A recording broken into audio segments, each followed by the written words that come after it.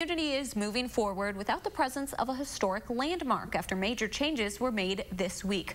Rock County reporter Adam Dexter joins us now with how a family has taken on the mission of trying to save history.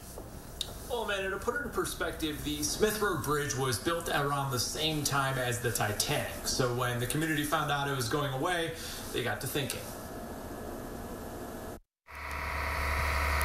On Wednesday, what had been in the works for more than a year finally happened as the historic Smith Bridge in the town of Tiffany came out. Ken Ludy says it's always been something that's been a fixture of the town.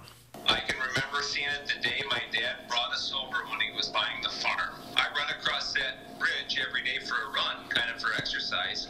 A lot of people go across it, so everybody's going to miss it. His son Paul says for the last 110 years, it's been a place for the town to come together. I'd hate to even guess how many pictures have been taken on that, how many wedding pictures, how many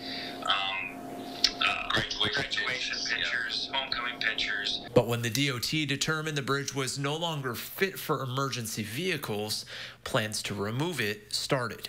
When everybody is on the same page in the community as far as we all would rather see it saved than it dismantled and thrown for scrap. And that's where the Ludy family stepped in, offering to put the bridge on their nearby farm. On Wednesday, they started the first steps of that process. Well, nerve-wracking a little bit.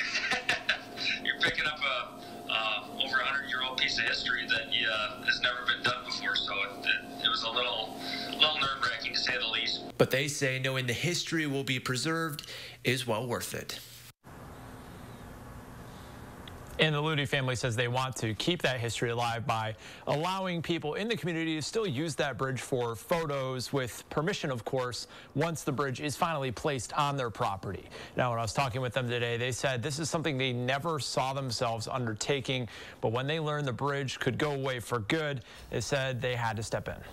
All right. Thank you so much, Adam. Bye now.